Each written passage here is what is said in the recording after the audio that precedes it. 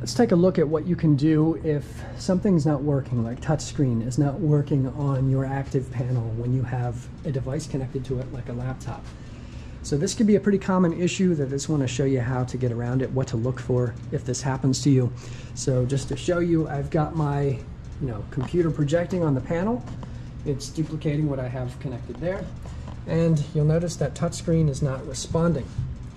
My screen's not frozen, and you need to figure out what's going on.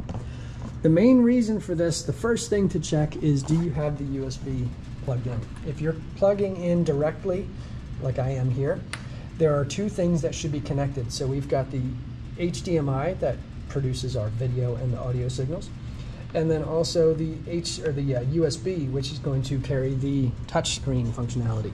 You've got to make sure that that's plugged in. Whoa. Okay, so now that that's plugged in, we should have touchscreen restored. You'll notice that it's working. That's the first thing to check if you are connected with the wire. If you are connecting wirelessly, there's a little bit of a different approach, so I'm going to just show you quickly how to troubleshoot that. I'm going to unplug those so we're not connected wired anymore.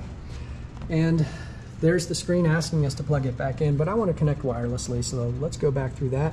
We'll do the screen share option. On the computer, let's go to screen share, the icon that I have installed. Code is 453901, which is the same code as before. You have to remember to click the Enable Touchback so ActivPanel can navigate your screen. So make sure that that box is checked. And then enter that waiting room. Okay, I believe we're coming in now. Here we go. There's the one indicating that I got into the waiting room. And now if I tap that, it'll bring me here. So if you want to make sure that you have touchscreen wirelessly, make sure that that circle is green, showing that touchback is enabled. Select that and go ahead and share it. And now touchscreen will be enabled.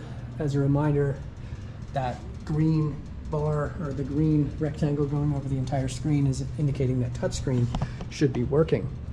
Okay, so it is working, and those are just the things to check to make sure are correct in case touchscreen's not working for you on your connected laptop.